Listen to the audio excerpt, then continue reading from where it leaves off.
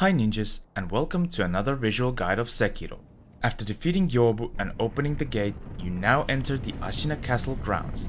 And as this happens, you step into enemy territory riddled with numerous dangers, and the biggest one are of course its bosses, which this area has many. Some of them are familiar from before, but most of them are new. But since there are so many that are mainly quick fights, I will cover all of the mini bosses in a single video. First up, before we even get to the castle, the front gate is closed, and before it are 3 soldiers and a shed. You might have a hint on what's coming from eavesdropping the 2 soldiers outside the gate, and as you get closer to the shed, something breaks free. The Blazing Bull.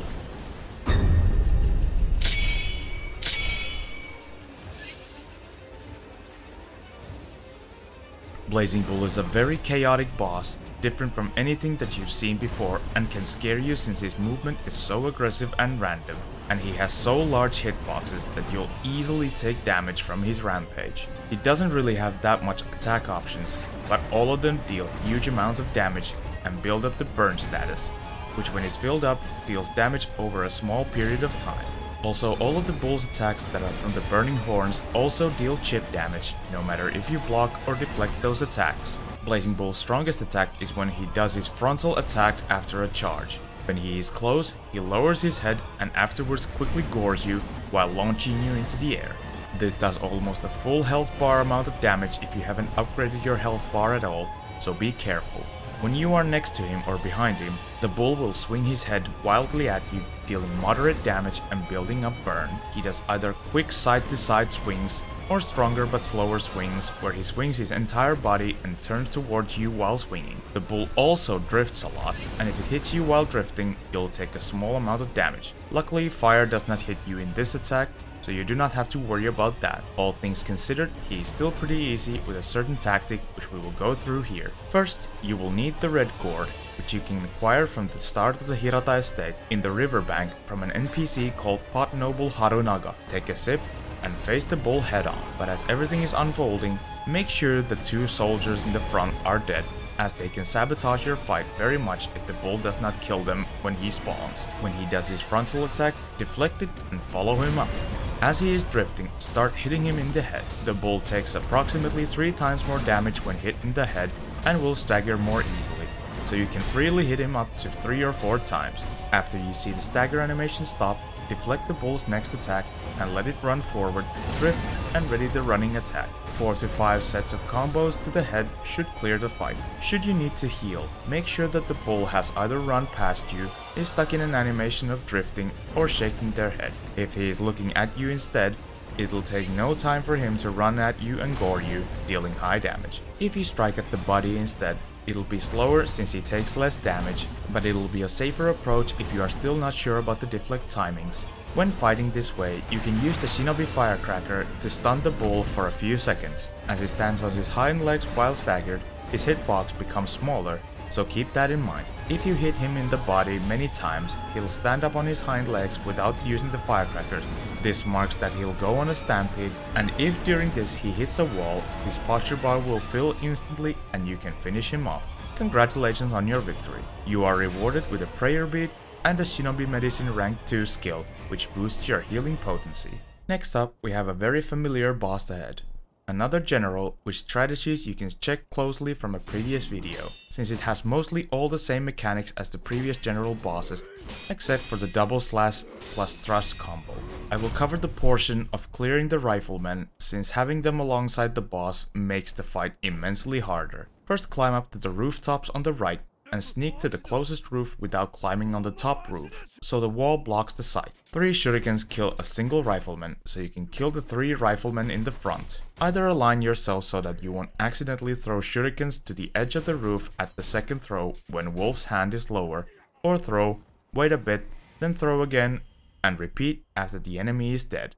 Next, climb to the top roof of the tower in front of you, align yourself so you can kill the last rifleman next to the boss with the shurikens, and then proceed to jump on the boss and perform an aerial deathblow. The rest you already know. The next one we have to face is a boss that is located in the Ashina Reservoir in the front of the Moonview Tower, the place where you saved Kuro from the start of the game.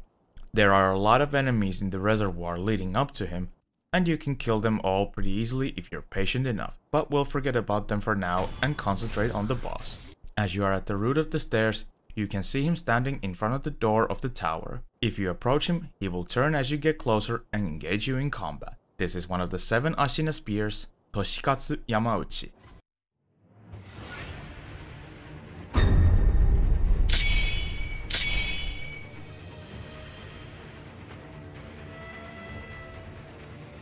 Even though you would think he is easy since he uses a spear and you could just Mikiri counter him, do not underestimate him at any moment, since all of his attacks deal high damage and stagger you very easily. He has a few basic attacks that he only uses a bit from time to time as a quick counter after deflecting your combo or as a beginning for stronger attacks or combos. This boss is mainly focused on singular strong attacks or attacks of 2 strong attacks together. As is obvious, he has a spear, so you can expect a lot of sounds marking perilous attacks. First up, he has a standard short-range thrust attack, where he takes a short step forward trying to stab you with his spear. Even though this attack is light and doesn't send you flying or stagger you so easily, it still deals moderate damage, so have a good amount of health before facing him. If the attack connects you, he'll continue with a normal sideways swipe attack, which can kill you after the thrust if your health is low. If you manage to deflect the thrust, he'll use a heavy attack where he winds up twirling the spear to gain momentum and then make a heavy sideways attack. Be sure to deflect this attack. Next up, he has a thrust attack that he'll use if he has a medium distance to Wolf, where he will first mark the perilous attack, then take 2 leaping steps towards you while winding up the thrust. When using the Mikiri counter, don't rush immediately as you see the signal, but wait until you see the spear just a bit as shown in the video. After you successfully counter him, it is not yet over, as he will begin winding up a second attack.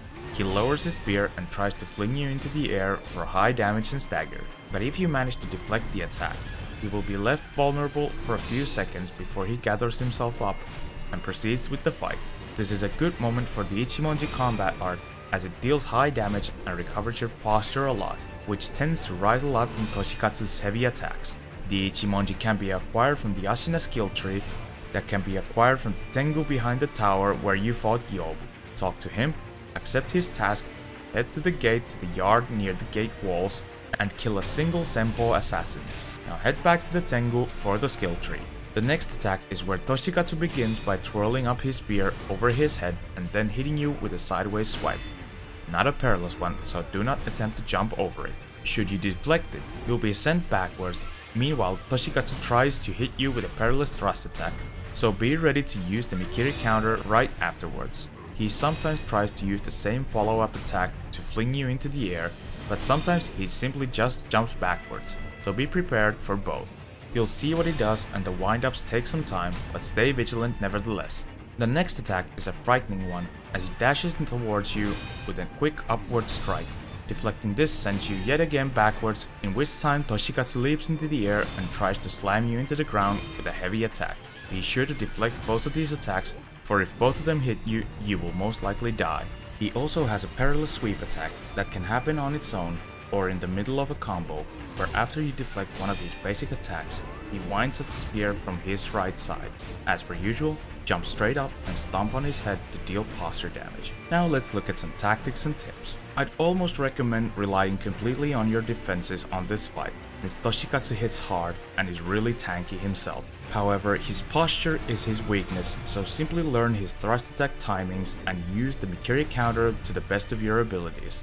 Stay awake for the follow-up attacks that come quickly after each successful Mikiri counter, and should you get that one final deflect where Toshikatsu almost falls into the ground and has his back turned at you, use a fully charged Ichimonji to deal moderate damage and also recover your posture. Should you get hit and take damage, be sure to take great distance by sprinting away and healing so that you're pretty much always at full health, since some of his strongest attacks almost one-shot you, and probably will if you don't have enough prayer necklaces to increase your health.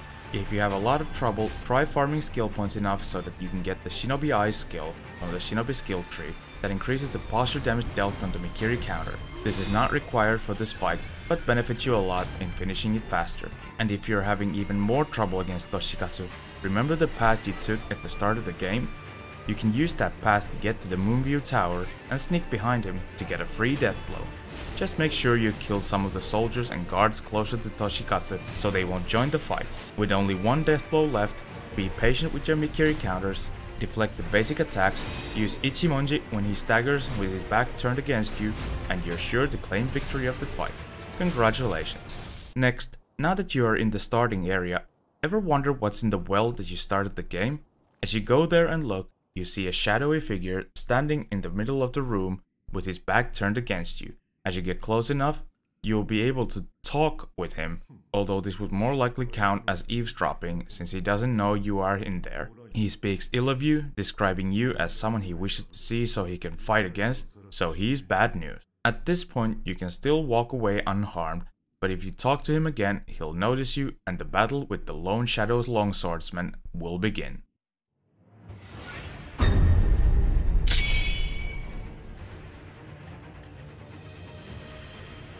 This fight and almost all fights against Lone Shadows are all really annoying, since they all are fought in cramped spaces where the camera is your worst enemy. So whenever you are near walls, keep this in mind. Firstly, we'll look at the Lone Shadow's sword attacks. If he winds the sword from his right side, he will do a faster double attack. If he instead winds up from the left side, the double attack will be much slower, where he swings, waits for a brief moment, and then swings again. But there's also an attack where he winds up from the left side, but dashes past you while slashing, and usually after this does one of his many kick attacks. This particular kick attack is a perilous sweep attack where he does the weirdest breakdance move to circle in the ground to your side and kick you. Like all sweep attacks, jump straight up into the air and stomp on him to deal heavy posture damage on him. Note that since he moves weirdly, the room is narrow and the camera is weird, you might mysteriously miss this opportunity due to these matters.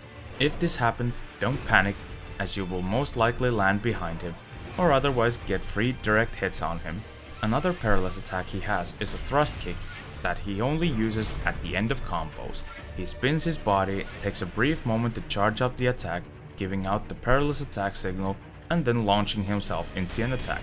This attack can be Mikiri countered, so be ready. Be wary, however, that this attack has a long range, so if by some means you are not able to Mikiri counter in time, try not to jump backwards, as the hit might connect. One of the basic kicks is a normal back roundhouse kick, which he uses as a start to some combos to continue with the previously mentioned sword attacks. Next up, he has a double jumping roundhouse kick that he also uses to start combos such as the thrust kick. Next, he sometimes does a roundhouse kick with his right leg, which he continues with a heavy hitting jump kick that does a lot of damage and knocks you into the ground. He can also do this jump kick by leaving the first kick and dashing to your side, so be wary when he quickly goes into the crouching position. This attack is very dangerous since if you don't deflect it, you'll easily be left vulnerable for attacks if you just block, since it easily staggers you. If you deflect this attack, the Lone Shadow is sent flying backwards, giving you time to breathe and recover by healing and holding the block button to recover your posture. A dangerous attack is where he jumps into the air and tries to slam you into the ground with a powerful kick.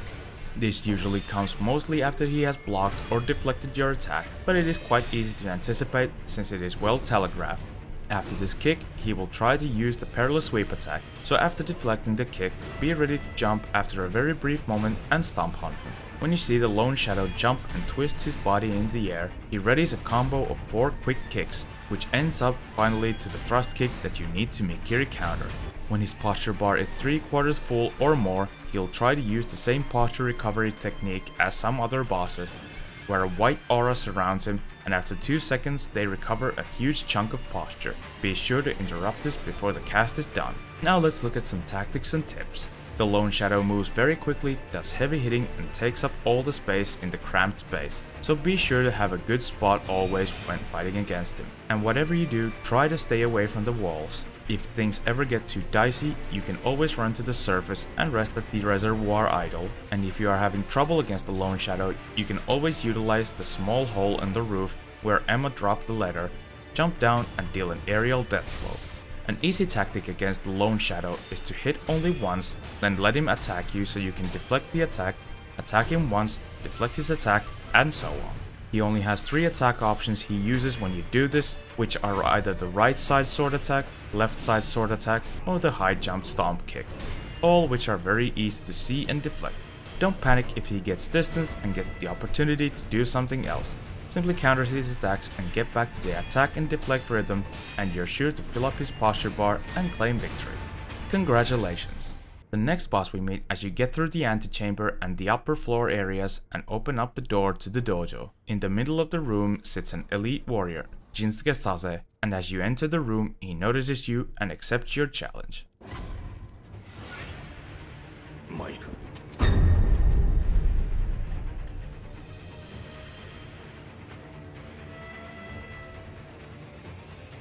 This fight is very straightforward. Most of the time Jinsuke has his sword sheathed and his hand on the handle. Whenever this is the case, he quickly steps forward when close to you and uses Iaijutsu, the art of drawing the sword and striking immediately. And he does this well, as he draws and hits 2 times in an instant, which deals a lot of damage. Note that if you simply block these attacks, they will deal a lot of chip damage to you, so make sure you deflect those attacks. If you get hit by 2 of these sets of attacks, it will kill you, so be sure to take distance and heal before you try to face him again, just in case you get hit by those attacks again. Next, if you attack him to the point where he deflects, he will immediately counter with a perilous sweep attack. As per usual, jump over it and stomp on his head to deal posture damage. Sometimes when close to you, he might attack by pushing you with the handle of the sword. This does not deal damage nearly at all, but staggers you enough so that the next Iaijutsu attacks will most likely hit you. Now let's look at some tactics and tips. There are basically 2 ways to this fight. Either you deflect the normal Iaijutsu attacks, since it deals a lot of posture damage per deflect. 4 or 5 of these will get you a death blow. If you have the Ascending Carb skill that boosts the posture damage you inflict on successful deflections, only 3 or 4 sets is enough. However, if the deflect timings are hard to nail, there is another strategy. As he does his Iaijutsu attack, dodge slightly past him to his right side, so you'll end up behind him. Remember to have him locked on. Start attacking him until he deflects and tries to hit you with the perilous sweep attack. Jump over it, stomp on him, and as you land, immediately start hitting him. If you're lucky, Jinsuke will eventually deflect you again, try to sweep you, so you can repeat the previous move again. If not, and he'll take a step back, you can simply evade him again as he does his attacks, attack yourself, and jump over him as he tries to sweep you. Be aware that Jinsuke does quick dashes forward, behind, and to his sides, so there is a variability in the strategy that you need to take into consideration. If you are wounded, run away for a bit to a distance and heal there instead of next to him. After you use either of these tactics, you will achieve victory in no time. Congratulations on your victories against all the mini-bosses in the Ashina Castle at this point. Now before you head through the window and continue on, I suggest you roam around the castle, as there are a lot of prayer beads and prosthetic tools still about the castle. Behind the 2 samurai kneeling over the room near the antechamber is a hidden wall which leads you to a secret room. In here is a light coin purse, a heavy coin purse, and in the chest a prayer bead. If you jump down from the walkway and to the bottom floor and deathblow the samurai there, you can move past them to a treasure chest that contains the Sabimaru prosthetic tool. Move even further outside the castle to the old grave idol. Looking down here, you see a hole on the roof, and if you drop down to this room, you will find Black Hat Badger, who sells you both the Iron Fortress prosthetic tool for 1600 sen and the anti-air deathblow technique for 1200 sen. At the castle gate, if you jump from the bridge to the left and grapple to the other side, you see 2 soldiers speaking at the bridge leading to the abandoned dungeon. Eavesdrop what they have to say to hear about the technique you will be using in the future, and then dispatch them to get the gatehouse key. This key unlocks the gatehouse at the Ashina Reservoir, which has a treasure chest containing Gyoubu's broken horn that is required to create the loaded spear prosthetic tool, and a heavy coin purse. In the abandoned dungeon entrance is a memorial mob merchant who sells a prayer bead for 1400 sen. And with that, we will wrap up with the video. This was a lot of information yet again on one video, but you will need all the help as we will cover one of the hardest bosses in the game on the next video, so be prepared. I hope this video was of help. Leave a like if it was, subscribe for more, and if you have any questions or comments, let me know in the comments below. Thanks for watching, stay vigilant, and I'll see you next time. Fight, fight, fight if you wanna live long. Fight, fight, fight.